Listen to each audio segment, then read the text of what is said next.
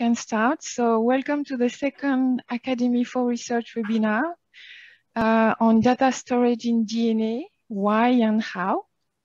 We have today two speakers, Marc Antonini and Raja APPUSWAMY. So Marc received his PhD in electrical engineering in 1991 from Université Côte d'Azur. He was a postdoc at the Centre National d'Études Spatiales, CNES, Toulouse in 1991 and 1992. He joined the I3S laboratory CNRS in 1993 in Sophia Antipolis. From 1995 to 2001, he was involved with SNES Toulouse in the Earth observation program Pléiades for the definition of the onboard image coder. Since 2004, he is the research director of the media coding research team. He is also a co-founder of Sin2-3D, a startup he created in July 2013, spin-off from Université Côte d'Azur and CNRS, and specialized in 3D streaming solutions.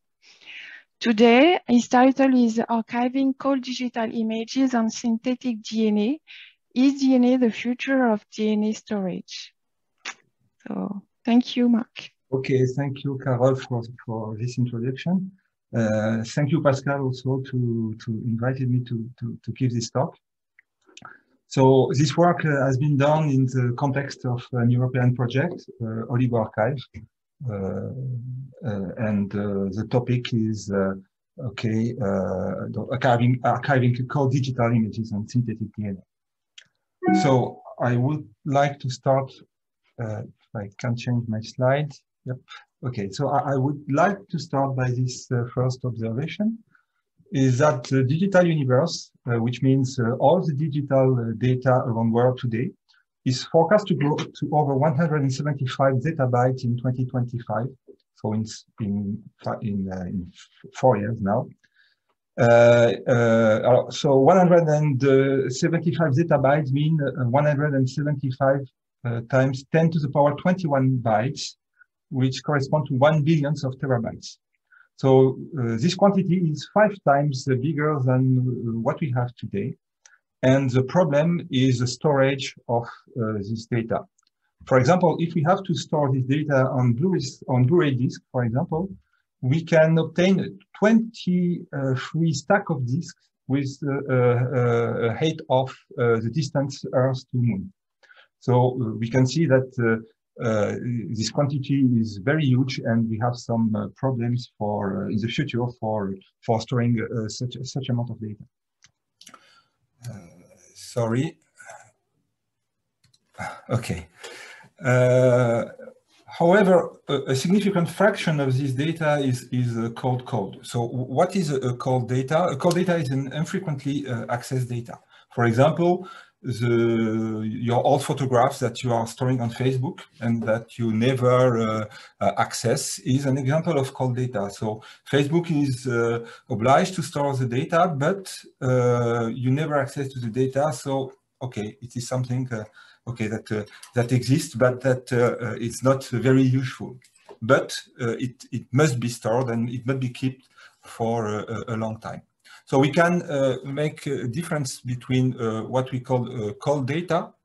So let's say that the data delay, it's seconds to hours. So you can wait several, let's say several hours to get your data. On the contrary, when you have a hot data, you cannot have a delay for accessing the data. So once you want to access the data must be here, depending on the latency, of course, of the network. 60%. Okay, the rate of growth data growth, sorry, is 60% today, which means that each year we increase this data by a ratio of 60%. And however, if we look at the improvement in the storage density, this improvement is at best 20% per year. So okay, we face a problem that we don't have enough material for storing the data, or we need to increase a lot the material that we need for storing the cold data. Also, there is a strong problem is that the storage media have a limited lifetime of 5 years for hard disk drive to 20 years for tape, which means that we have to copy each 5 years the content of a hard disk drive to be sure that this content will be preserved along years. And of course, this creates waste of material because the old hard disk drive must be maybe we can recycle it or not, but there is a problem of quantity of waste that is produced. So this is not very green for the planet. Of course, so people are working on a solution for improving the capacity of storage and also the durability of the material for storing. So such an example can be found in the silica glass, which is a project which is managed by Microsoft. And the silica glass is such kind of piece of glass on which we can store data in a three-dimensional way. So this storage, for example, in this silica glass, they were able to store the movie of the old movie of Superman, the first Superman of 1978, which correspond to roughly to 76 gigabytes. So it was stored on this surface of, or on this volume with a surface of 7.5 by 7.5 centimeter and 2 millimeters thickness. Okay, so this is interesting because this storage is hard to destroy, so we can keep it for several years or even hundreds of years. The problem that this storage is not yet very compact. This means that storing 76 gigabytes on this volume of device is not very efficient. So it's something that is promising, but yet today it's not something that we can you can use. On the contrary, we can. It has been shown that we can store on a single gram of DNA. So I think that everybody here know what is DNA. So it has been shown that we can store 215 petabytes, so 215 millions of gigabytes on a single gram of DNA. Why DNA? Two main advantage for DNA. It's that DNA is it's ultra compact. So as we can see, it has been theoretically proved that we can store a lot of big quantity of digital data on a single gram of DNA. And it is a material which is very durable because it can last hundreds of thousands of years. For example, we can do the sequencing of old mammoths. So, for example, in this case, it was an old mammoth of 40,000 years old, and also it was possible to do the sequencing of an old horse bone of 700,000 years old. So it seems that the DNA is something very interesting for doing storage of digital data in terms of longevity and also in terms of capacity. The problem is that, okay, today we know how to synthesize DNA, but we can do that at a high price. For example, around $1 for 200 synthetic nucleotides. So this is a problem that we must face when we want to store data on DNA. So just to show a parallel, today, if we consider a data center, so a data center is here, so it's a huge building containing a lot of digital data. So if we were able to store digital data onto DNA, instead of storing all the data we want to store on this surface and this building, we just need 1 single gram of DNA, which is represented by this small pixel on the screen. So we can see the power of DNA if we are able to store a huge quantity of data on this device. So what's DNA? So of course, you know what's DNA. So deoxyribonucleic acid, biological molecule holding information about life. And we have 4 different monomers that are called nucleotides. So adenine A, thymine T, cytosine C, and guanine G.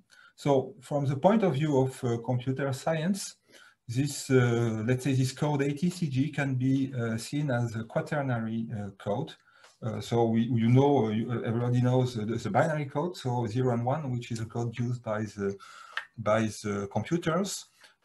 Here we have another kind of code, which is a quaternary code, composed by four symbols now, which is of course more powerful than the binary code. And of course, since we have something that is able to store a quaternary code like DNA, it is efficient in terms of storage. Okay, we are not obliged to go from a quaternary to binary, which makes no sense. So advancing the field of biology allows us today to have a synthesis of DNA, so writing, and sequencing, so reading when we want to decode the DNA which was written. So the big question is now how to store digital data into synthetic DNA.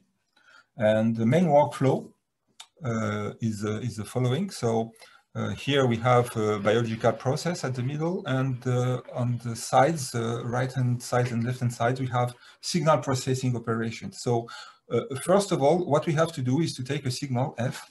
Let's suppose that our signal today is our images. So we have to take an images, and to convert these images, which is given in the binary, it's a binary file, it's a digital file, to convert this digital file into a quaternary code composed by 4 symbol ATCG. So if we forget the biological process, taking this code ATCG at the decoder side, we are able, thanks to signal processing operation, to recover at least an approximation of the input signal F, the input image. So we can have at the output an image which corresponds, in the best case, which is exactly the image at the input of the encoder.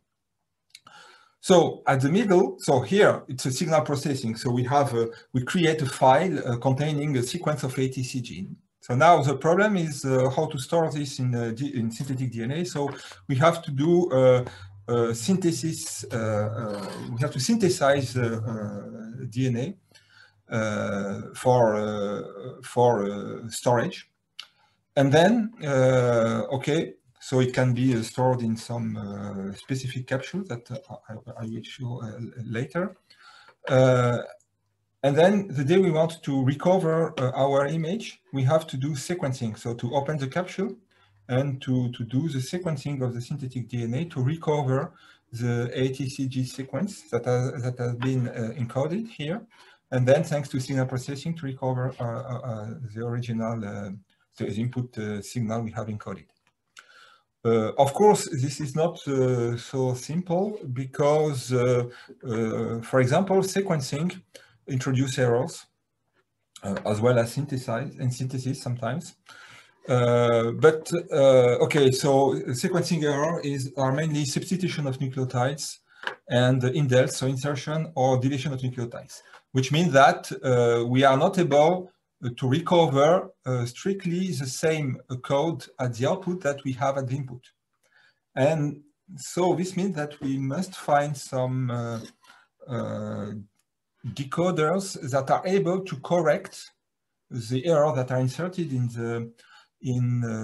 the decoded sequence, and also to try also to robustify the sequence at the input such that it will be robust to the sequencing noise and also to the synthesis noise. So the basic idea for doing conversion from binary to quaternary is transcoding. So I have a sequence of bits here, and I use my transcoder. For example, here I can assume that the code, the binary code 00 is converted in, is coded by A, 01 coded by C, 10 coded by G, and 11 coded by T. Okay, so if I have this code, okay, I can transcode this binary file, and each time I find a 01, for example, I can decode by, transcode by C. If I have 10, I can transcode by G, and etc. So it's something which is obvious, and something which is today the state of the art for doing DNA coding. Of course, there are some biological restrictions, because if I do such a transcoding, I cannot respect some biological restrictions that are imposed by the biology and by the sequencing process for recovering the data. And what are those biological restrictions? So the first one is the synthesis error. So we know that when we synthesize long strands of nucleotides, errors can appear, and this error increase exponentially with the size of the oligo that we are synthesizing.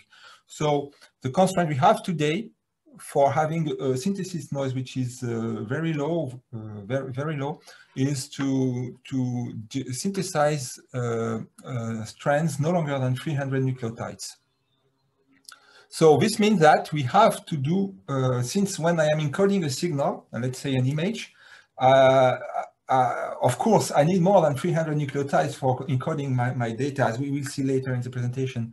So we need to cut our DNA strands into small chunks of size lower than 300 nucleotides, and to do some kind of formatting to be able then to reconstruct the full strands after sequencing. So these are strong constraints that have an impact on the compression ratio that we can obtain. Then we have some noise that is introduced by the sequencing. So first is homopolymer runs. So we must avoid homopolymer. So, for example, a sequence of AAAA or TTTT. We must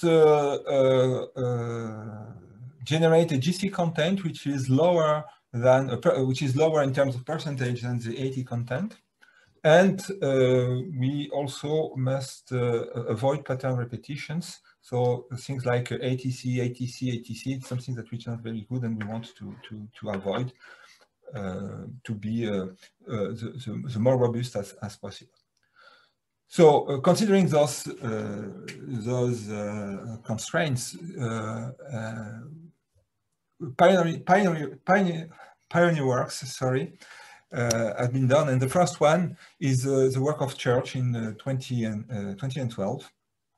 So of course, the idea of DNA storage is older, but the very first attempts that were promising were the work of Church in 2012, and which was the first attempt that practically stored data into DNA. And this encoding was very simple. So it was AC give 0 and GT give 1, or 1 give AC, GT, sorry, and 0 give AC. So of course, this has a low coding potential, but this work allows to define the biological constraints.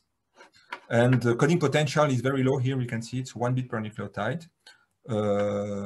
So it generates no homopolymer, of course, and balanced GC. But no error correction was possible. So or error correction or error detection was introduced in the DNA strand. So okay, which is not very good, let's say, for decoding. And this solution was restricted to binary input. So this means that if I have other things than binary to encode, I cannot. So next in 2013, so the work of Goldman. So this work allows to have a better compression ratio. So 1.58 bits per nucleotide. So the more bits I have per nucleotide, the better it is, because I increase the compression ratio. Okay. So Okay, so here we have two advantages compared to church. There is error correction thanks to a four-fold redundancy, and it's not restricted to binary input. So we can apply this solution for other kind of data. Then the work of GRASS. This work introduced Reed-Solomon codes. So Reed-Solomon codes are error correction code, which allows error correction after sequencing. And so the compression ratio was a little bit better than the previous solutions. The work of Blawat, so it's also something which introduced error correction with Reed-Solomon. Performance around GRASS and Goldman. And the last work is the work of Ehrlich et al., which is today the best solution for Lewis transcoding because he has this algorithm has a high coding potential. We can see that we encode roughly at 2 bits per nucleotide, which is very good. Transcode, let's say, at 2 bits per nucleotide, which is very good because we are respecting the biological restrictions like no homopolymers and the balanced GC content. And there is error detection thanks to the Fontaine code, which allow a good decoding of the data. But it is restricted to binary input. So these are pioneer works today, which correspond as part, of course, of the state of the art. Today we can say that there are not a lot of works on this topic, but since it is emerging, there are more and more works related to the storage of data on DNA. So in that context, we proposed a solution we call the pair code, which is a low complexity solution which allows to construct a biologically constrained quaternary code respecting the biological constraint. And this solution was patented. So the idea here is to construct a quaternary code, which has what we call a fixed length. So we define a code with code words having a fixed length. And the code words we are constructing are based on the two dictionaries, C1 and C2. And these dictionaries are constructed in order to respect the biological constraints. So we cannot generate, by concatenating symbols of C1, for example, I cannot generate homopolymers. And also if I generate code with this code word with this code, I respect the percentage, a low percentage of GC compared to 80. So the solution we developed is to define a code, code words based on the concatenation of symbols from C1 and C2. So if I want a code with a code word with an even length, I do the concatenation of code words of only the C1 dictionary. If I want code words of odd length, then after concatenating symbols of C1, I concatenate one symbol of C2. So doing so, I am able to construct a code containing several code words. So I can increase the number of code words as I want, and I can change the length of my code words according to the needs. So if I use this kind of code, okay, so let's say first it's robust to sequencing error because we define fixed length code, which are easy to decode in the sense that if I lose one symbol in my code, or if I change, let's say, a symbol in my code, I know that I have, for example, if my code words have, I don't know, 10 nucleotides, I know that each 10 nucleotides, I decode a symbol. So if I make an error among 10 nucleotides, okay, maybe I decode not correctly this code word, but okay, I can jump to the second code word and decode it correctly if there is no errors. So it's very robust to sequencing error. allow easier error correction, so we are able to use some kind of error correction process for doing the decoding, and also we can use it in more complex compression schemes than transcoding. Of course, it is less efficient in coding potential than if we can use variable length code, what we call variable length code, this variable length code, on the contrary, is less robust to sequencing noise. So, it's a trade-off between robustness and coding efficiency. So, our code can be applied to any type of input data, very simple in computational cost, and it contains extra redundancy, but we can exploit this extra redundancy for avoiding pattern repetition. So I will not talk about that in this talk, but in this presentation. But we have this possibility to use part of the code for avoiding pattern repetition. And if I compare the performance of this code with the state of the art, we have a compression of 1.6 bits per nucleotide, which is roughly comparable to the best solution. We don't have homopolymer. We have a balanced GC content, and we generate no patterns, contrary to the other solutions. We are doing error correction, and we are not restricted to binary input. So we are with Goldman, with the solution of Goldman, one of the solution which can be applied to other kind of input. Let's say we can apply this to symbols which are not binary symbols, and this is very useful when we have to define or to encode images with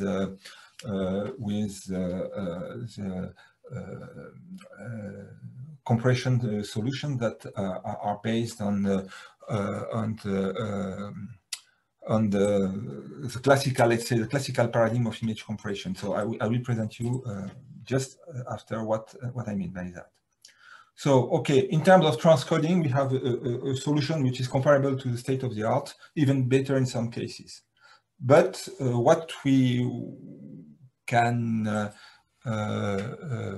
can see is that, what people are doing today, they are taking a binary file, and transcode this binary file into a quaternary code.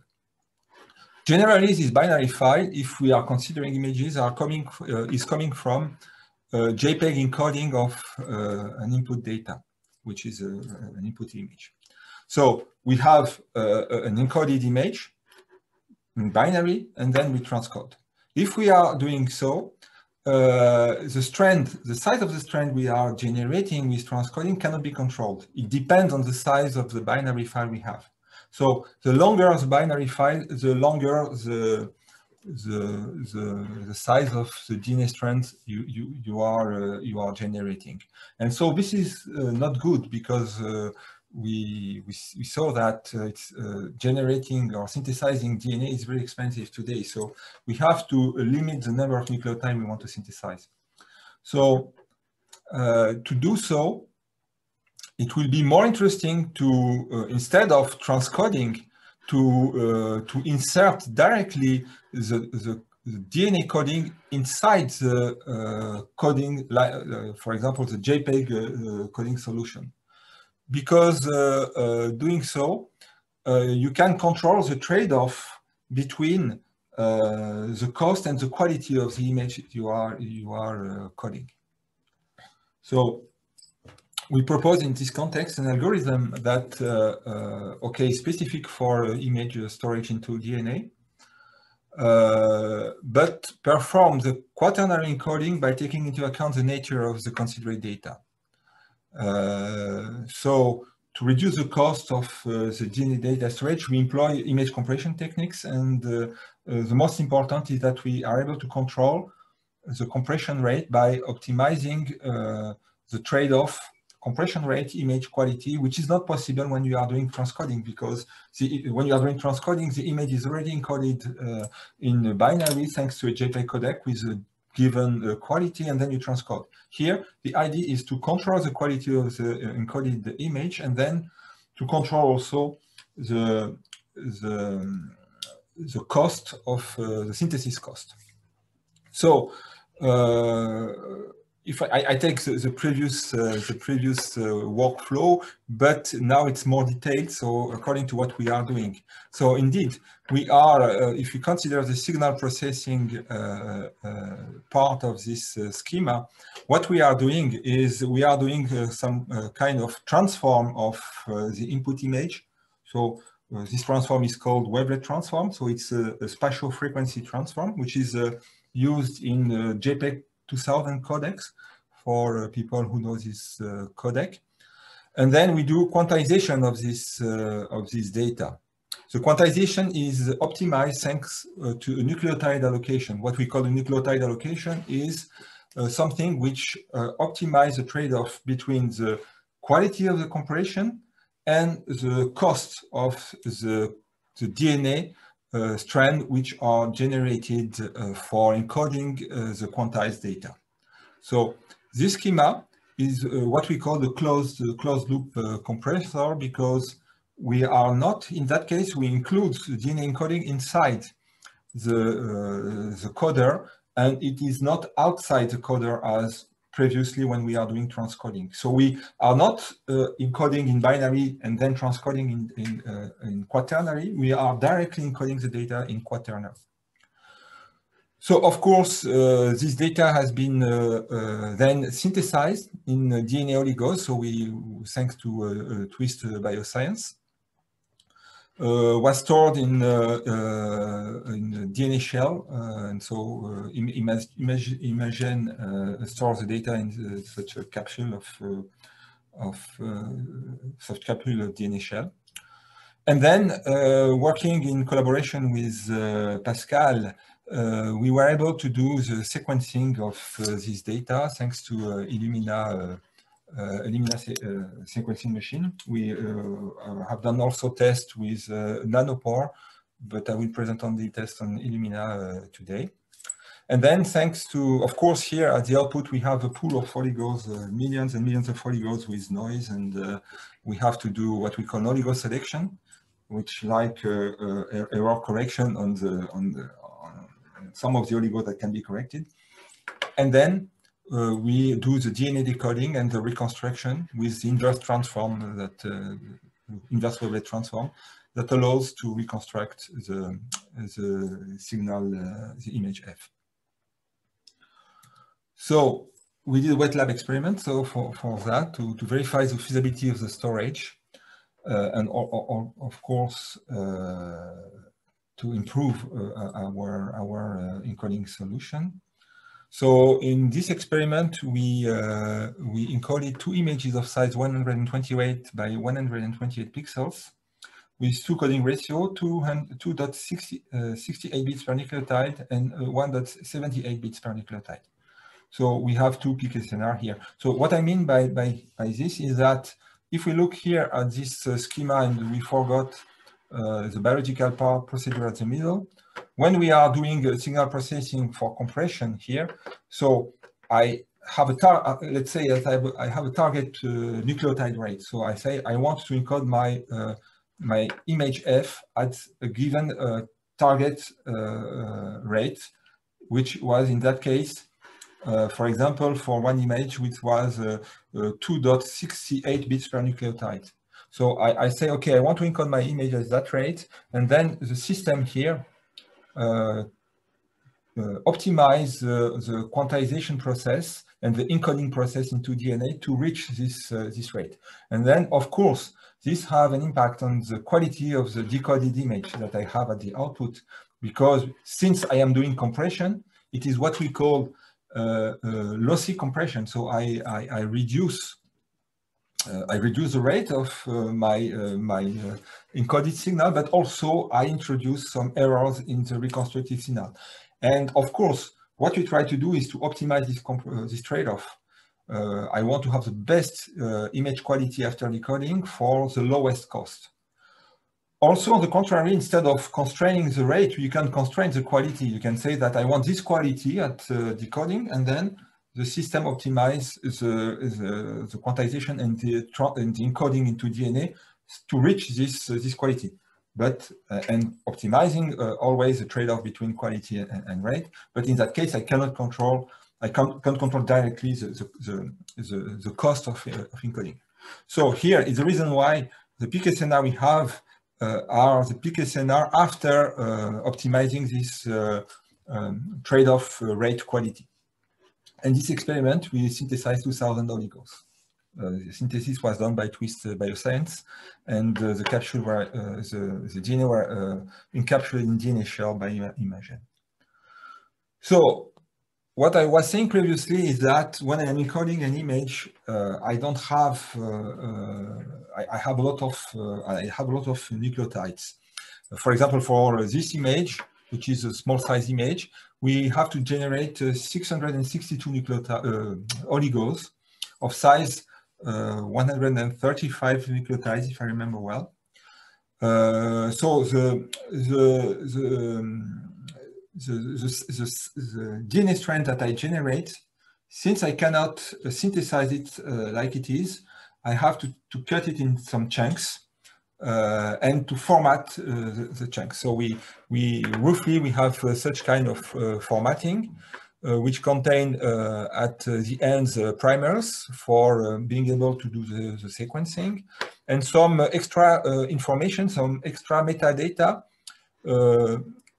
mainly headers and offsets, that allows to, once I have decoded my oligos, since I have a pool of oligos of small size, and I have to bind them to reconstruct the whole sequence of DNA for being able to decode my image, I have to insert some offsets, some headers that allows me to reconstruct the puzzle, you know, to reconstruct the correct strand for being able to decode. And of course, inside this oligo, I have the payload, so the encoded data, which is important if I want to recover my signal.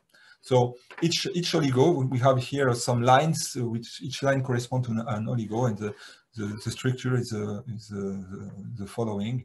So with the primers at the end, the headers in the middle, and then the payload here, which is with high complexity. So we have done the sequencing thanks to Illumina NextSeq 500. Okay, so I will not detail this part. And we were able to recover the input image as it was encoded. So here we present two kind of results. If I do nothing after sequencing, so I take the oligos as they are, I decode this. So I take randomly the oligos. I am not able to decode something which is correct.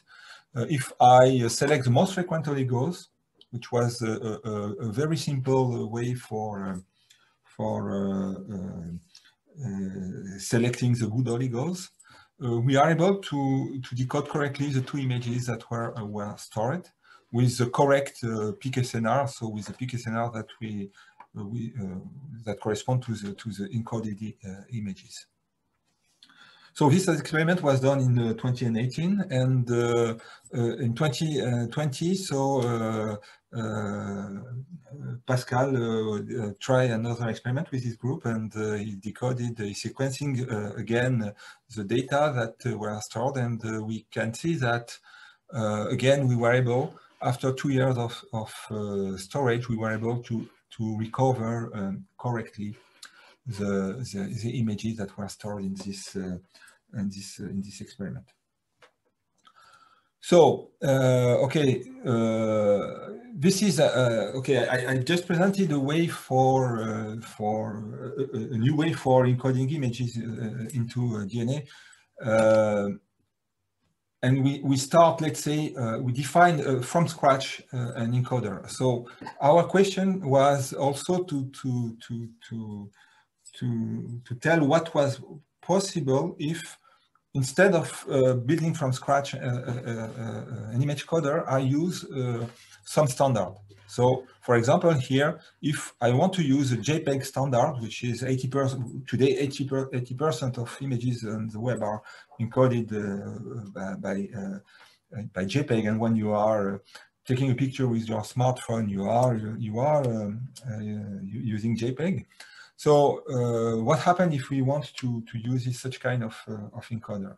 So roughly we replace the binary coder of JPEG with our solution per code, and a combination, let's say a combination of our solution per code and the variable length encoding of Goldman.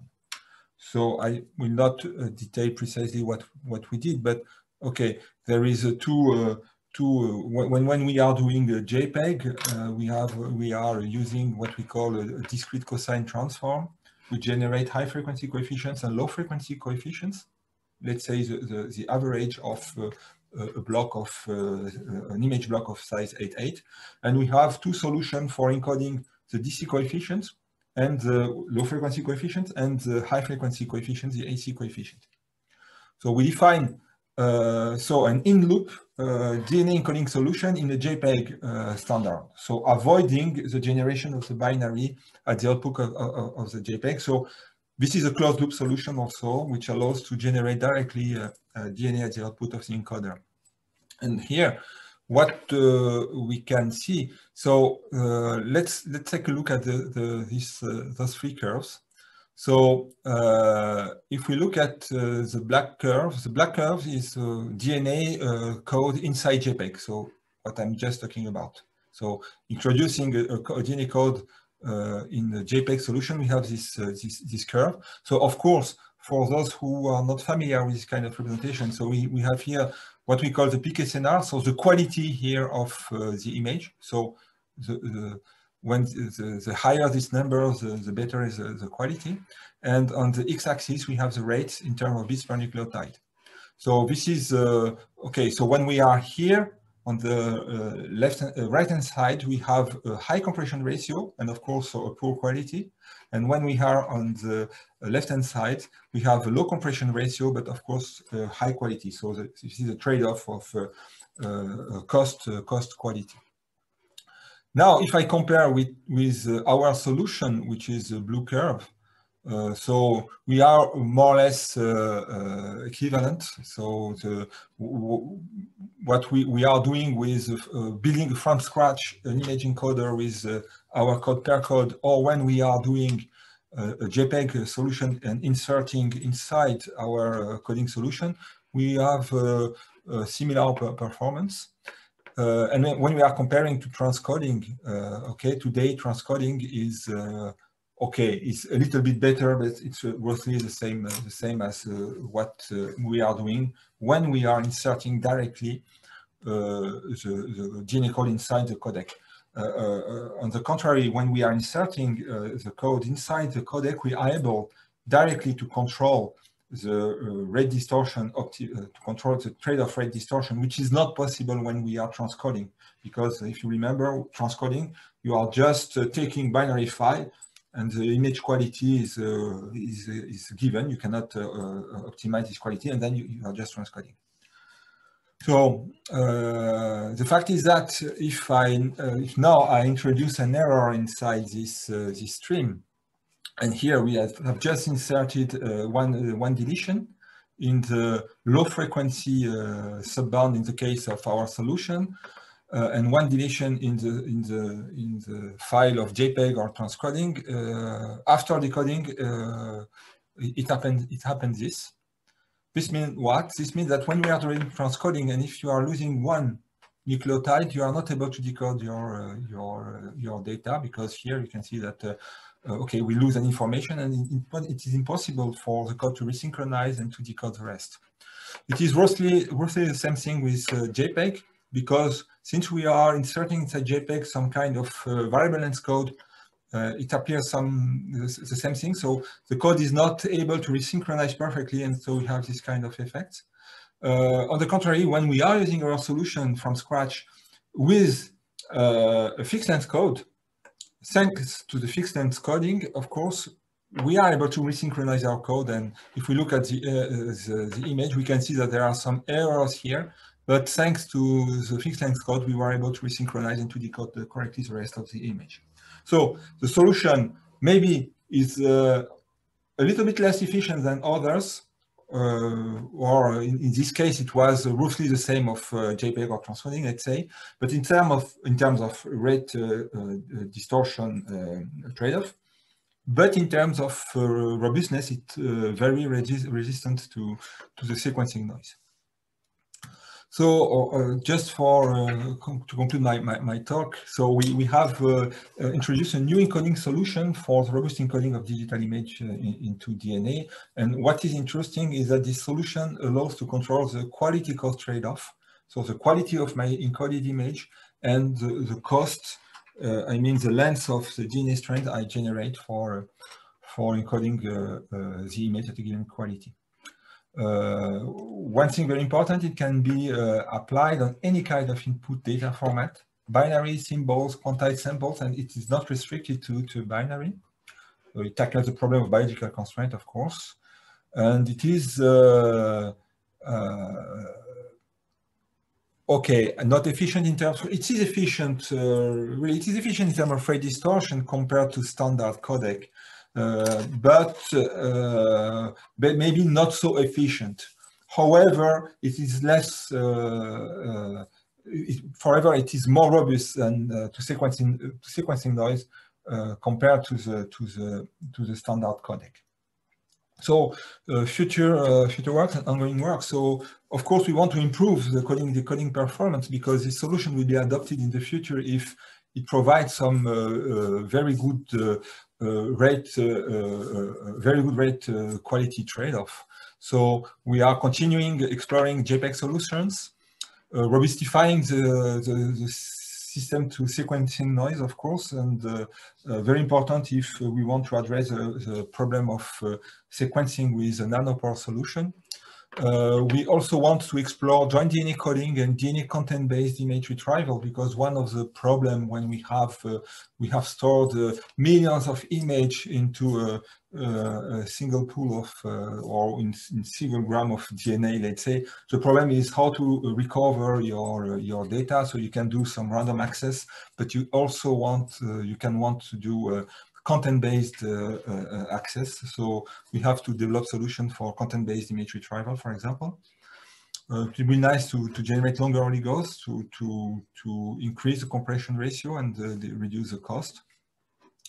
And okay, we want to address the nanopore sequencing, which is a solution with a system prone to error more than Illumina.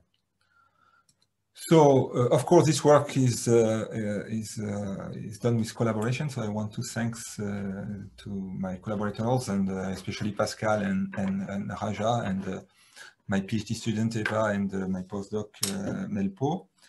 This work has been done, at least in part, in the Oligo Archive project, which is an European project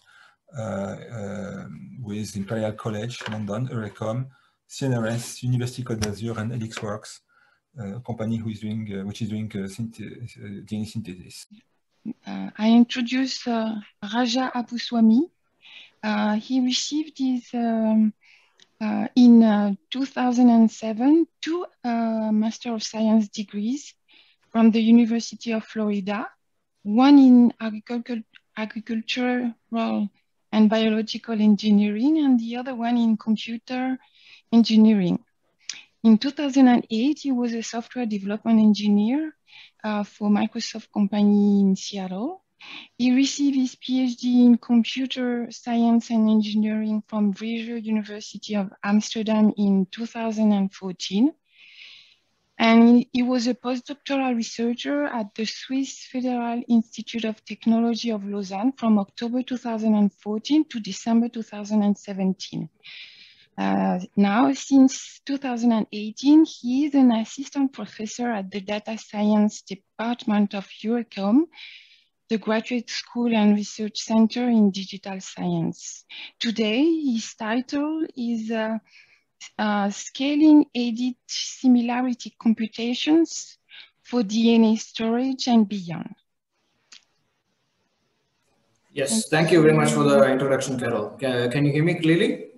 Yes. Perfect. Okay. And can you see my slides now? Yes, we do. Perfect. Okay. So thank you very much, Pascal and Carol, for actually having me here. So it's a pleasure to give a talk here. So today I'm going to be talking about scaling edit similarity computations. And this is a problem that's actually, that hit us hard in terms of for DNA storage, but it's also a problem that's very general purpose, that it goes beyond DNA storage and it actually applies to many other areas. And I'll give an example of that in the end of this presentation. So this work is a joint collaboration with Eugenio Marinelli, Yiqing Yang, who are my PhD students, and Nimisha Chaturvedi, who's a collaborator and in a biotech startup here in Sofia. So I have a few backup slides, but this is going to be a little bit redundant. I'm not going to go over it in a lot of details because you heard all of this from Marc already. So the context of the problem, once again, we are looking at DNA storage. The context is archival data. So Marc explained it very well, that nearly 80% of the data that's generated today is cold, and the cold data is increasing at a 60% annual rate. So cold data is growing really fast. And cold data is also being stored longer than 20 years. So this is typically to meet regulatory compliance requirements like legal audits or financial audits and things like that. I've been, for a huge chunk of my life, I've actually been a storage researcher. So I've actually developed various parts of the storage system. So in Microsoft, Carol mentioned I worked in Microsoft. So I was working on the Windows kernel there. During my PhD, I worked on the storage subsystem of Minix. It's an operating system based on which Linux was developed. And then in back again, I went to Microsoft Research, where I actually worked on a team that actually built Pelican. So this is a large-scale disk-based cold storage system which is used in Microsoft Azure Cloud. So over the course of my lifetime, I've been exposed to many different storage technologies. And we are sort of at an inflection point in storage today, because one of the major limitations that storage is facing today is that the density of storage is not growing as fast as the data growth. And a bigger issue is the fact that the lifetime of storage is actually quite limited. So Marc mentioned this, so I'm not going to go into details. But essentially, pretty much almost all storage technologies, conventional magnetic storage technologies, or even flash-based NAND flash storage technologies, all of these, they have a lifetime of around 10 to 20 years, right? So the longest duration storage that we have today is actually magnetic tape.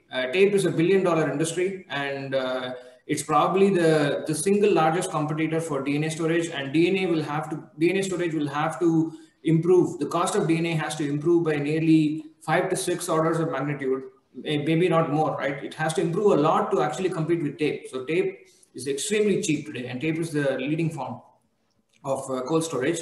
And tape usually lasts for about 10 to 20 years. So you could stretch it for 30 years, but that's about it. So the problem is that now we are at a point where people are starting to gather more data because of artificial intelligence and data science and all this.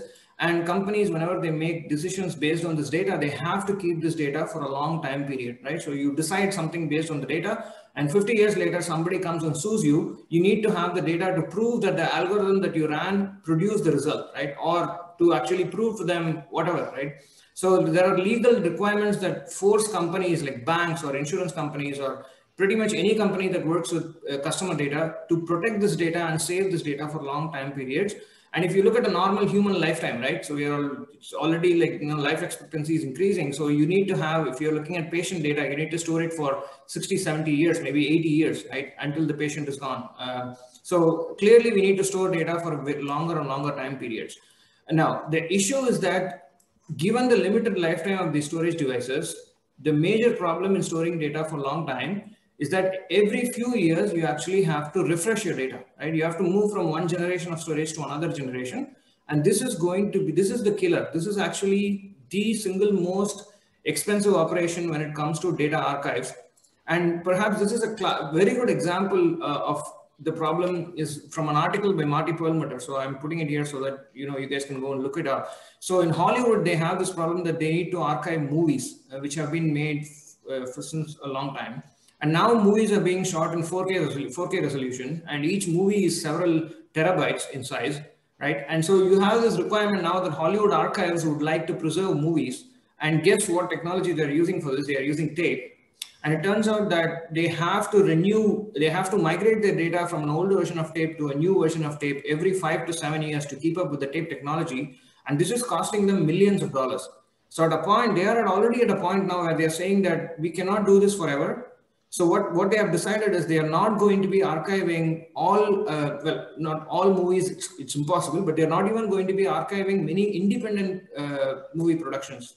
Right, so movies that are not very popular, movies that do not have a huge fan base, they are not going to be archiving movies from independent film producers. And so this is kind of basically creates a black hole. And they kind of said that, you know, this is creating kind of a black hole in the movie industry, where there will be a period since after 1940s and 1950s when there will be a lot of movies that were generated, but they were simply not stored. Right. So you might actually ask, why do I care if the movies are not stored? Right. This problem is actually coming to the enterprises. So what we are actually seeing is, if the rate at which people are gathering data is going to keep growing at today's pace, very soon every company will have to rethink how is it going to store data over long time periods. Okay, so that's the problem. And here is just a very quick pitch for DNA storage, right? So Marc already mentioned this. So the reason why we are looking at DNA storage is because, among other reasons, is the fact that it's incredibly dense. So it's about 8 orders of magnitude denser than tape, even looking at the most optimistic projections for tape. So density is very, very good. It's very durable. We know that, you know, here's an experiment, we know by experience. So here's an example from the team from George Church, where they actually dug up the fossils of woolly mammoth. So this is a species of animal that lived about 5,000 years ago in Siberia, I think. So they dug up the fossils, extracted the DNA, and they tried to use gene editing techniques to actually change an elephant's DNA to recreate the woolly mammoth. Now, this clearly shows you that it's possible to extract DNA even in such short sleeve conditions, right? So if you preserve DNA using DNA shell, for example, as Marc showed you, DNA can last for several thousands of years without any problem. And so we have this European Union project called Oligo Archive. It's a future and emerging technologies project, where we are trying to look at using, what are the problems in using DNA as a digital storage medium? And particularly we are focusing on archival storage, right? So this is the context. Okay. So now I'm just going to summarize an overview of how DNA data archival works. Marc already summarized this, but I'm going to summarize this so that I can tell you what part of this process we are going to focus on in this talk, right? So the typical process by which this works is you take an image, you take some binary data, whatever it is. So here, for example, I'm taking Eurocom's logo. You encode that using an encoding algorithm. Marc talked about this in a lot of detail. For this talk, we are not going to focus on encoding at all. Okay, so we're going to assume any encoding algorithm, could be Marc's encoding algorithm, could be something else. Ultimately, you convert this binary data into a sequence of oligonucleotides, so a sequence of DNA strands, right? And then you are going to synthesize this DNA to generate the actual DNA strands that's going to come to you in one of those capsules that Marc was showing. And when you need to read the data back, you are actually going to use sequencing, as Marc mentioned. And sequencing is going to read out the sequence of nucleotides in your DNA and report back to you. Now, what's interesting is that when you sequence the DNA, you do not get what you store originally. So in the example here, I'm showing you, suppose we converted the data into these 3 different DNA strands or 3 different oligos, right? When you sequence it back, you might get multiple repeats of each oligo. Some of these oligos might be left out, and some of these oligos might be repeated multiple times, right? And you might get errors. So you might get insertion and deletion errors, where a nucleotide can be inserted or a nucleotide can be removed. And you can also get substitution errors, where one nucleotide can be replaced for the other. So here in this example, I'm showing you that the blue oligo has been replicated 3 times. The green oligo is replicated twice. You see there are errors in both, and the purple oligo is completely left out, right? Now, we also have the problem that what you store in this nice sequence of oligos, what you get back is this jumble, right? There is no ordering, absolutely no ordering at all. So imagine you're trying to read from a disk where you have no information about the ordering. There is no clear numbers, numbered sequences, 0, 1, 2, 3, and so on, right? So you have to figure out a way to put this back together in the original order, to reassemble the original strings from this jumble, this set of noisy reads that you have from sequencing. Okay, that's the process that does this. It's actually called the consensus process, the read consensus process. The goal of this process is to recover back the original strings, as I told you, using these reads. Okay, And then you can take these strings, pass them to decoding to recover back your original file. Now, as I mentioned, some of these strings might be missing, right? So here you see the purple strand is missing. It's the job of the encoder to add enough redundancy so that you can recover back the data even if some of these oligos are missing, okay? So we're not going to worry about that. What we are going to worry about is the fact that is the question of how to recover back original strings, whatever is that, how do you recover it back from the set of noisy reads which have a lot of errors, right? So that's the problem that we are looking at. And this is the consensus problem. Why is this consensus problem so complicated? So as I mentioned, to do consensus, we have to start from noisy reads, okay? What you need to do is you need to do something that's called you need to do edit similarity. So I told you that these reads are actually copies of the original oligo, and these copies have errors, right? So they can have insertion and deletion errors, or indels in short, and they can have substitution errors. So to simplify the problem, you can think of these reads as strings, okay? So you have one set of strings which are your original strings. Now you have another set of strings which are actually copies of the original with errors.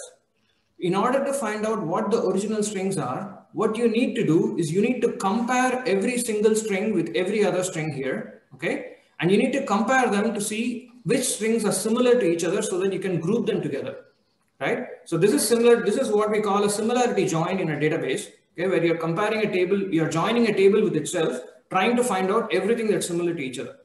The thing here is that because you have indel errors, you can have insertions and deletions. The distance metric that you use for comparing the strings needs to be something that's called the edit distance or a Levenstein distance.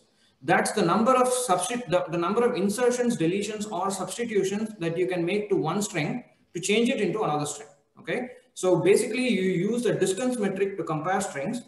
Then using this distance, you find out all the strings that are within a particular distance of each other, and you cluster strings that are similar to each other. Okay. So that's what you're doing here. That's the next step, where you cluster the strings that are similar to each other. And finally, once you have your clusters, you can simply go to each cluster and you can form a consensus, right? So you can say, okay, in this cluster, I have these strings. So you can look position wise now, and you can say, okay, these three strings, the first character is an A, second character is a C, third character is a T, and you can keep doing this, and you can build one consensus string for each cluster.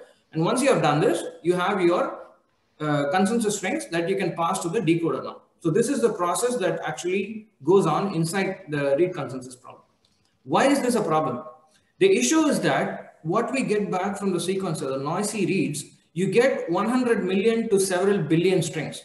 Okay, the sequencer, today's sequencer, if you sequence DNA at even 10x, 20x, 30x depth, you actually get multiple repetitions of each string. And remember that in a single DNA pool, in a single pool, you can actually store millions of strings, copies of millions of DNA strands. Each DNA strand will be amplified 10, 20, 30 times. So you're looking at hundreds of millions of strings that come out of the sequencer, okay?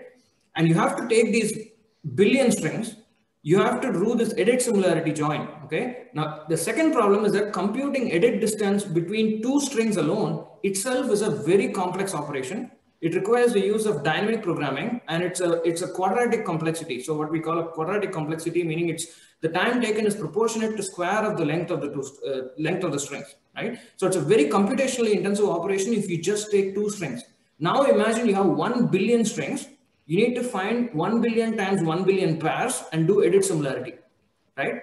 So this is going to be a non-scalable operation. It's computationally extremely intensive. You can simply not do it. If you do it, you will end up running just this edit similarity. The first step, you will run it for a week or maybe even more on a large cluster, okay?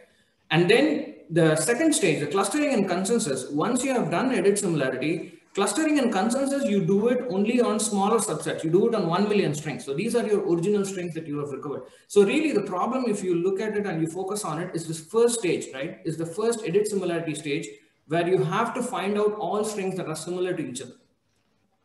So this is the problem that we actually set out to solve. And what we built was a new algorithm that we call one join. Okay? So the idea of one join is to bring together concepts from 2-3 different domains. So the first domain that we are looking at is theoretical computer science. So from theoretical computer science, recently there have been some advances where they have introduced this concept of low distortion embedding. Okay? So the idea of embedding is to take a set of strings and you change them into another set of strings. So that's why it's called embedding. So you embed them into another set of strings such that if you have to use edit distance for comparing strings in the original set, so in this case, I'm using edit distance for comparing strings in the set on the left, you can, instead of using edit distance on the original set, you can use Hamming distance on the strings in the right, the embedded strings. Okay. Now, why do you want to use Hamming distance? The computational cost of Hamming distance between two strings is linear in the length of the string. It's, if you have a string of length n, the computational cost is order of n. Whereas for edit distance is order of n square, as I told you, right? So computationally, Hamming distance is much simpler than using edit distance. And what these recent advances in theoretical computer science have shown is that by using these randomized embedding algorithms, if you embed these strings and use Hamming distance, if you take two strings in the original set, okay, with the edit distance E, in the embedded set, the same two strings in the embedded set, once they have been embedded, the Hamming distance of these two strings will be less than square of the edit distance. So the reason why I'm telling this, net, what you have to remember is that you can basically embed the strings from the original set into the new set, okay, such that if two strings are close to each other in edit distance, they will also be close in Hamming distance. So what you're doing is you're replacing one distance with another distance without losing basically the property that, you know, while preserving the closeness of the strings or the closeness of the distance, right? So that's what embedding does. So this is the first thing that we actually use from the theory of, from theoretical computer science. That's been recently advanced. The second thing that we use is comes from algorithmics. The second technique that we use is what's called locality sensitive hashing. Okay, the idea of locality sensitive hashing is to take a bunch of strings and then you build a family, use a family of hash functions to separate out these strings into different buckets, such that the probability of two strings being similar within a bucket is very high. Okay, so think of it as this way: you take the set of strings and then you use a set of hash functions. I won't go into details about the hash functions here, but you use a set of hash functions which essentially assigns each string to a different bucket. Okay, and the hash functions are chosen in such a way that if two strings fall in the same bucket, the probability of them being similar to each other is very high than if you take two strings in two different buckets. Now, the reason why we are able to use locality sensitive hashing is because of the fact that hash functions are very well defined for Hamming distance, but they are not well defined for edit distance. So now we have the second benefit of using embedding to convert edit distance into Hamming distance, because now we can apply locality sensitive hashing to cluster the strings into buckets based on Hamming distance instead of using edit distance. Once you have applied locality sensitive hashing, now you can go within each bucket and you can apply edit distance to strings within the bucket, okay? Because now you have taken 100 million strings, you have separated it out into 1 million buckets, okay? And within each bucket, you have only 100 strings. Now you can go ahead and you can do full-blown edit distance. Even if it's n square, you're doing it only for 100 strings. You're not doing it for 100 million strings, right? So you can do full-blown edit distance to make sure that you get only those strings that are really similar in terms of edit distance. And then you output the pairs that are similar to be used for clustering. So this is actually the core of one join algorithm. So we use concepts from theoretical computer science, algorithmics, and bioinformatics, which is essentially the concept of using edit distance for comparing strings, right? So we combine all these things together into one technique, one algorithm, which provides scalable edit similarity join. Now, we don't stop there. You can run this algorithm on a CPU, okay? But if you look at modern hardware, if you look at a modern machine, usually it's very diverse in terms of processors. So modern machines have CPUs. Many of you might have heard of graphics processors like GPUs, which you might have used for gaming. These are very good at vector calculations. And some of you might have heard of field programmable gate arrays. These are actually hardware processors that you can actually program at a much lower level than the GPU, okay? And these are very good at doing spatial computations. It has always been, up until now, up until just 1 year or 2 years ago, a few years ago, let's say, it's always been the case that if you want to use these different processors, let's say you want to run a program on a CPU or you want to run a program on a GPU, you had to use different programming languages, you had to use different runtimes, different libraries, and different tool chains. There was no uniform programming framework across all these platforms. Recently, Intel announced one API, which is an open source, and data parallel C++, which is the key component of an API. This is an open source implementation of what's called SYCL. SYCL is an industry-wide standardization effort to define cross-platform data parallelism support for C++. So basically, SYCL extends standard C++ programming language with certain key data parallel constructs, and OneAPI actually provides an open source compiler for SYCL-like code and extends it further. Okay, so I cannot go into too many more. I can basically give an entire lecture about OneAPI and DPC++ here, but given that this audience is probably not interested in this, I'm not going to go into details. But essentially today, OneAPI and DPC++ are being investigated and being used for high performance computing applications. Particularly like molecular simulations, weather predictions, things like this, and also for machine learning, various machine learning tasks. And the idea of this is that you use C++ to actually write certain key data parallel kernels. Okay, some code that you actually write in a special variant of C++ that's called DPC++, and then you can compile this code to target different to target different processors. So you can take the same code, and with some modification, you can make it to run on a CPU, a GPU, or an FPGA. Okay, so what we have done is we took the one join program that you saw earlier. So you have embedding, locality sensitive hashing, and verification. We took these key stages and we have implemented them in DPC++ as key kernels. Okay, and by doing so, what we achieve is we achieve cross-architecture parallelism, because we are now able to run this code on both CPUs and GPUs. And we get cross-vendor parallelism. So we are able to run it on Intel GPUs. We are able to run it on NVIDIA GPUs. We're able to run it on integrated GPUs that are sitting on on the processor die, and discrete GPUs that are sitting attached to the PCIe bus, which you go and buy normally from a shop, right? So we have all this parallelism. So if your machine has a GPU, it's very likely that we will be able to exploit it with one join. Just give me 1 second. Sorry.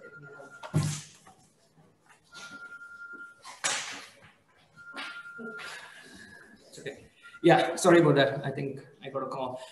So basically, what we have done is essentially implementing one join with DPC++ and OneAPI. And we also use 1TBB, which is a threading library for exploiting code on the CPU side. Okay, so this is basically we have implemented all of this. And that's all. I will leave it there. I'm not going to go into any more details about the algorithm. And what I want to show to you today is just some preliminary evaluation of how this can work, what benefits you can actually get. So first I will evaluate the join alone. Okay, so I'm not going to look at the DNA storage part. So let's look only at the join algorithm alone and compare it with state-of-the-art joins.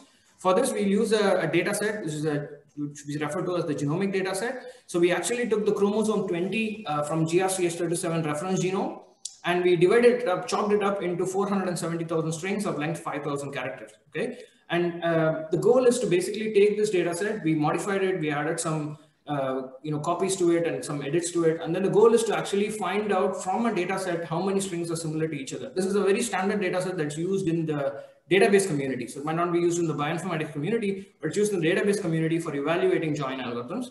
And we evaluate our algorithm on both the Intel Dev Cloud. So this is a cloud offering from Intel, and using a local server, which is equipped with NVIDIA GPUs. So notice here that we have the Intel GPU here, which is iGPU, which is typically on your laptops. And we have an NVIDIA GPU, which is a server grade GPU situated on our server. Okay, so we have different GPUs from different vendors of different types. Okay, so if graph here, the first graph here shows you just an isolated view of the embedding kernel. So I told you the first stage of the embed join is embedding. What you see here is we compare our algorithm one join with a state-of-the-art algorithm called embed join. Okay, and what I want you to take away from here is that we can actually run one join on a Xeon processor. This is a CPU, on an integrated GPU, and on a multi-core Xeon CPU, so 6-core CPU, right? So we can basically scale on multiple different types of hardware. And what you also see here is that as you go from a CPU to an integrated GPU, we get about 14-fold improvement in performance. And when you go from a single CPU to a 6-core CPU, you get a 27-fold improvement in performance. And I have to emphasize here, the interesting aspect here is the fact that we have written the algorithm using DPC++, the programming language and programming framework, right? And by carefully crafting this algorithm, we make sure that with minimal code changes, we are able to exploit all these different architectures. Right, and I'm showing you once again here an extended version of the previous evaluation, but this time we are actually using what we are using here is a 12-core CPU and the NVIDIA GPU. Okay. Notice once again, by simply compiling the program to a different processor in the NVIDIA GPU in that case, we are able to exploit the parallelism of the NVIDIA GPU just as the way we were able to exploit it with the Xeon CPU, right? So you see here the range of processors that we are using, and in net, what we see here is that compared to the state-of-the-art algorithm in the database community, Embed Join, we are 113 times faster by using one join for embedding, right?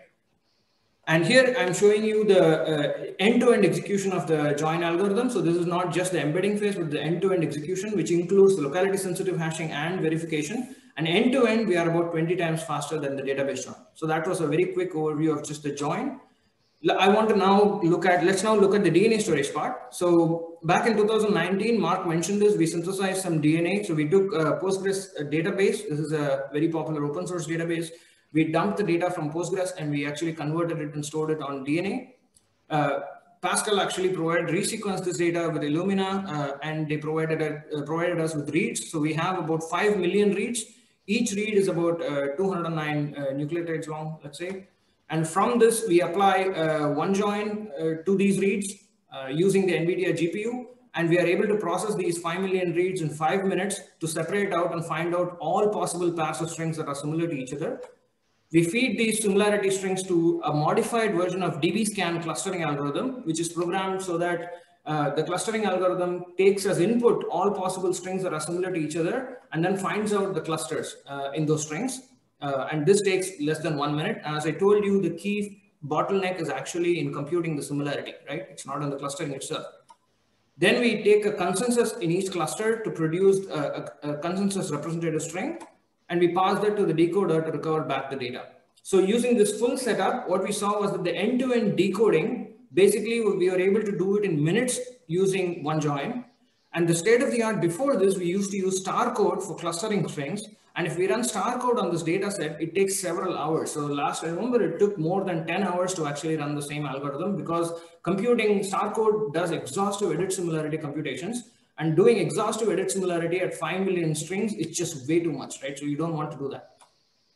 So to conclude, one join really scales well due to the algorithmic aspects like embedding LSH, and also due to DPC++ on one API, where we are able to exploit CPUs and GPUs simultaneously. And DNA read clustering scales very well due to one join, as I showed you. So one join was actually developed on Intel Dev Cloud, as I showed you, and it was actually recognized as a cross-architecture challenge winner recently. So one join was advertised by Intel, and we have actually given talks on Intel, invited talks in Intel's Dev Summit events.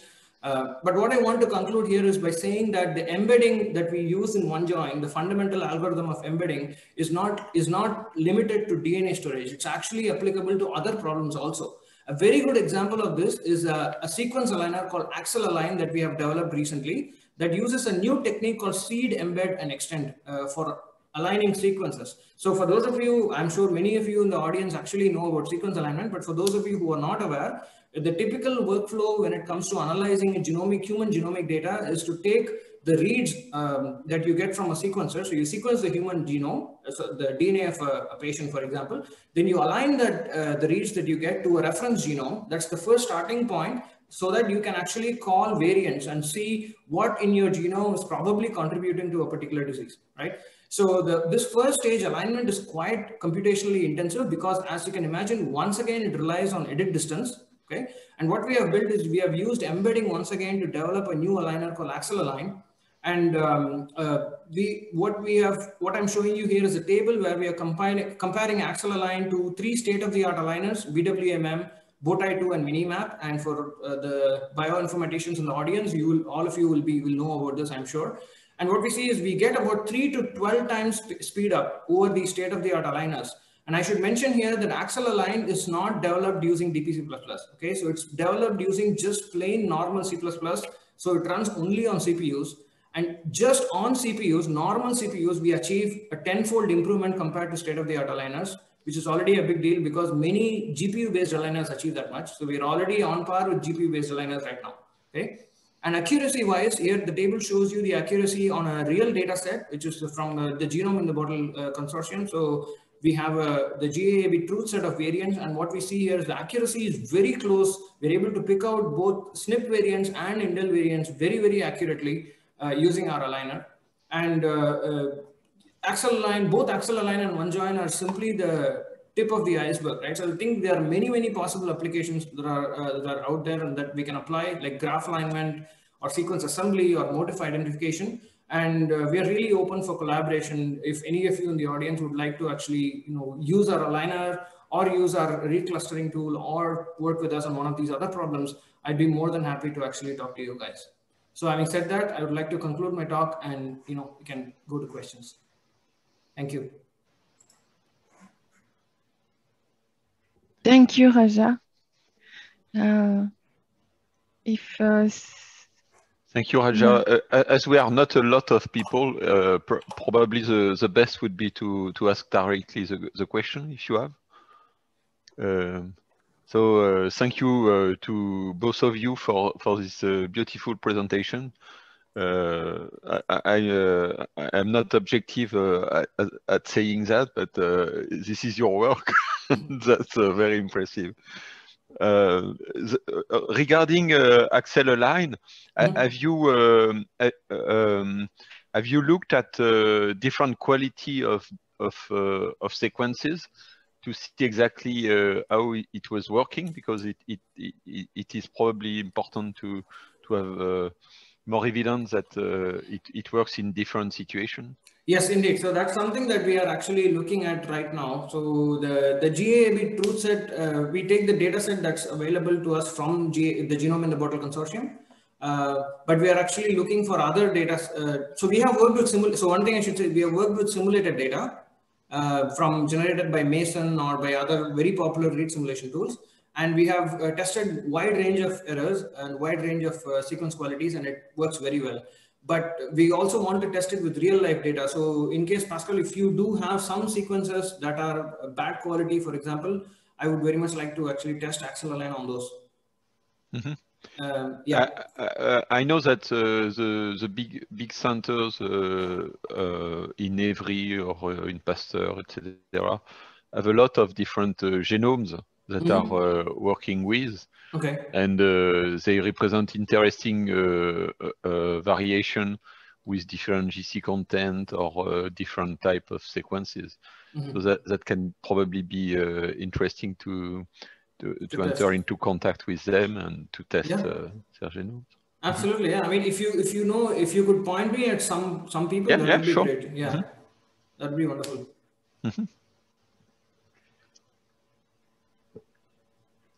Is there any questions from the audience?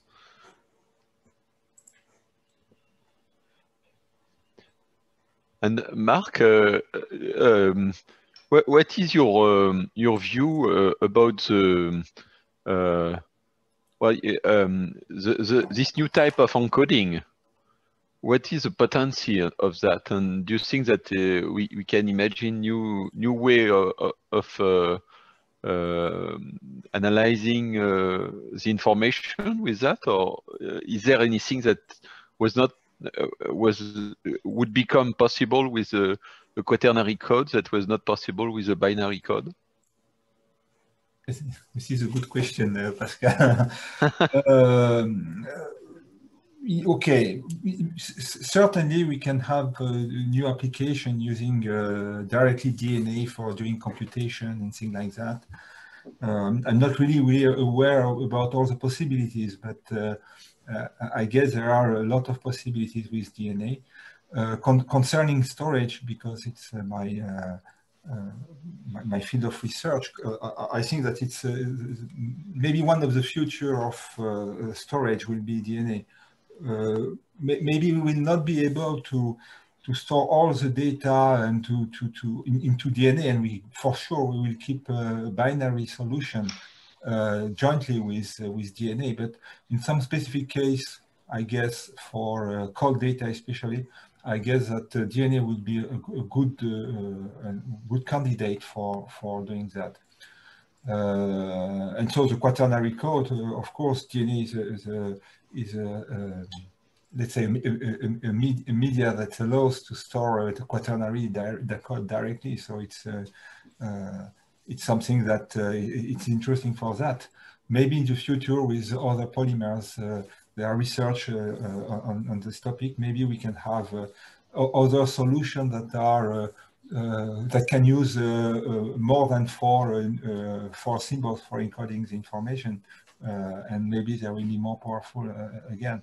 So, but for today, what is interesting with DNA is that since people will be always interested in sequencing DNA in the future, there will be always sequencing machine doing this separation. So it will be something that will remain possible to decode DNA in 100 of years for sure. Mm-hmm. So I'm not sure that I respond correctly to your question, Pascal, but okay. And I had also another question regarding the compression ratio. Yes. You talk about the encoding, and you showed that people were going at up to 2 bits per nucleotide. But in that case, you are considering all the extra sequences that are necessary to process the DNA. I mean, all the extra sequences are important, and they represent a major fraction of the signal, by the way. Yeah, of course. In general, when we are computing the compression ratio, we include everything. So we include all the extra information, the metadata that we need for decoding, of course. But we can also express the net compression ratio without by avoiding all of this extra information. But if you to be honest, when you have to define a compression ratio, you must take into consideration this. So when we announce some compression ratio, for sure we have to consider this extra information. What is important to see is that these 2 bits per nucleotide, for example, is when I consider the input bit stream, which is transcoded into quaternary. So the reference is the bit stream that I have at the input of the transcoder. But we must not forget that this bit stream comes from a compression of an input signal. Mm-hmm. And generally, when people are in compression domain, encoding domain, when people are evaluating the compression ratio, they are considering the number of bits of the input data. Mm-hmm. Okay, so when I talk about transcoding, the number of bits per nucleotide is only considering the bit stream after encoding, because I don't know the data which was encoded. And when I show my PKSNR, my quality rate curve, I am considering the input data, so the image that I am encoding. So, and this is, I guess this is something which is a problem today, because we have these 2 solutions, transcoding and coding directly into quaternary, considering the nature of the input data that you are encoding. And most of the companies today are pushing the transcoding solution, like Twist or Microsoft. They are pushing the transcoding solution, telling that, okay, data is already in binary, so we have to transcode. So, okay. Then the compression ratio that we can estimate is just considering the binary data as the source, as input file, and then converting in quaternary. So we reach, base case, the 2 bit per nucleotide. When we are doing compression, considering the nature of the source, as we are doing, because we consider our image, the compression ratio is estimated from the source data. So it's classical in compression. And then we can reach a higher compression ratio in reference of the source data. Now, there is these 2 solutions that are existing today. And this is also, we are discussing that in the JPEG DNA committee, the ad hoc group of JPEG, which because people in the standardization are interested in maybe defining one day a standard for coding images onto DNA. So this is discussed currently in this committee, because we have these two solutions, and maybe they will coexist in the future. So it's complicated when we want to, for us even it's complicated when we have to compare with state of the art, because people are providing the rate according to transcoding, but we are not transcoding and we are considering the source data. So okay, okay, so it's difficult, but anyway, there is no, strictly speaking, in terms of from a guy from compression domain, we should consider the nature of the input and the quantity of bits input required for computing the compression ratio. Mm-hmm. Okay. Okay, thank you. My own point of view. Is there any other questions from the audience? Or? So, thank you very much for the two presentations and the discussions. And so, Thank you. see you soon. Thanks a lot. Yes. And Pascal and Marc, see you in a few days. Yeah. Yeah. See you in Yeah. days. Bye bye. Thank you, everybody. Bye bye. Thank you. Thank you.